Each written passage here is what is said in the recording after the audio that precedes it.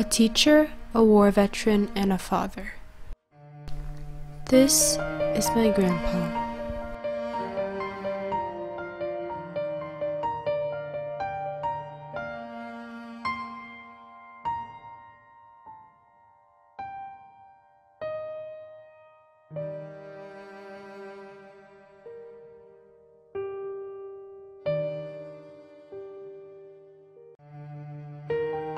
He was diagnosed with Alzheimer's 4 years ago at the age of 86.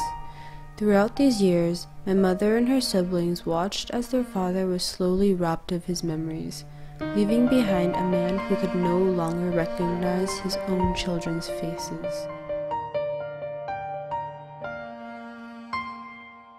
Although he can no longer pinpoint the faces of his children, he can still recite a handful of Vietnamese poems and proverbs with fluency and grace. Ông cha như núi Thái Sơn, người mẹ như nước trong nguồn chảy ra. Một lòng thờ mẹ kính cha, cho tròn chữ hiếu mới là đạo con.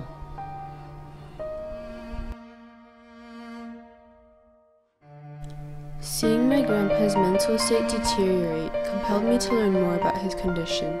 I spent many hours reading about behavioral changes that come with this disease, connecting them to my own experience with my grandpa.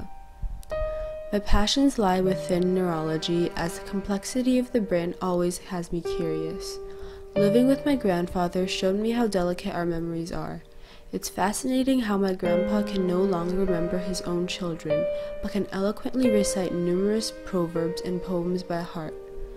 I don't believe the human race will ever fully understand the brain in my lifetime, but it is my goal to learn as much as I can.